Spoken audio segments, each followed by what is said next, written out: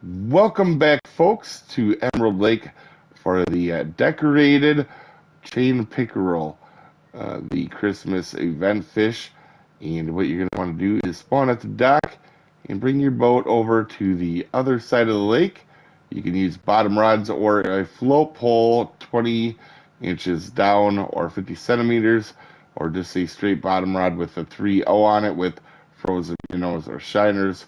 And you want to take your boat over to this side of the island here, and this is the mark here. You can catch them pretty much everywhere. You can catch a normal chain pike, 7.4, 66.4. Hopefully this helps you out, guys, and we'll see you next time. Have a good one.